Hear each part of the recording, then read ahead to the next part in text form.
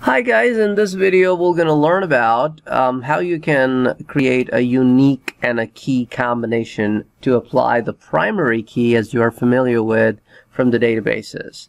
Now what we did with the key is similar to indexing a field if you're coming from the database world. And what we're going to be doing with the unique and the key combination, we're going to give us the similar kind of an effect that the primary key has, which is an index field which also allows for non-duplicate values on the fields which are keyed. So here we need to be able to call upon a function unique, and that must be on the very first line. Since in this editor you can't add a line above the very first line, so if I place my insertion point above the R and press enter, it always inserts a line below. Generally speaking, when we do the development in the industry, of course, every specification is laid out, and you won't be making the changes as we are making over here in this example, because this is more or less like a learning example. So what we're going to be doing is we have inserted a line between the first line and the second line, so we have a new line. On this new line, I'm going to bring my prompt, and I will going to do exactly the same thing as I have on my first line, so that I preserve my first line that way.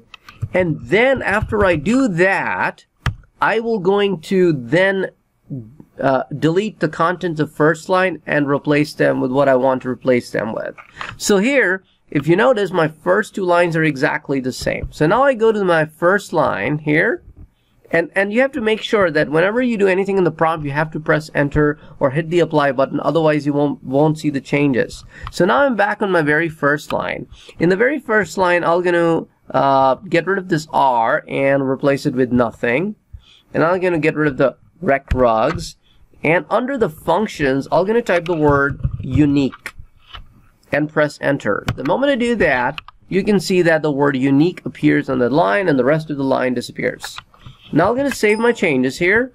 Save changes. Make sure that your insertion point is within this editor if you are using a keyboard shortcut to save changes.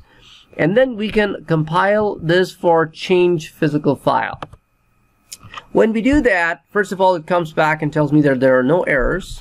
And then I can check the commands log, and it tells me that, well, the following item has now been changed. So I'm going to switch over to the navigator, and in the navigator, let me refresh just in case. And now I'm going to right click and we're going to go to edit contents. This time we're going to try to add the same rug ID multiple times. So we're going to have 1, 2, 3, 4. Then I go under file save. It says you need to journal. I say I'm not interested. Same deal that we have had every time. Now I'm going to try the rug ID again. The same rug ID as before. Okay. So now when I try to press enter here to save the changes, here I get an error message which says duplicate key values are not allowed. So this was not happening before. So this is something that you can only accomplish with the help of a key and a unique combination. So I click OK. It says, would you like to remove?